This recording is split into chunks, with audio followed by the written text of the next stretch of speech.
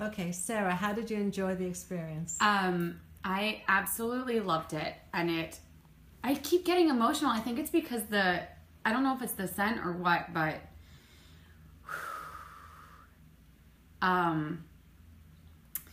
it's a lot more spiritual and personal than I thought it was going to be. And I think that's just proof of what you said, that your sense of smell really connects to memories and feelings, because it's making all of these feelings bubble up inside me.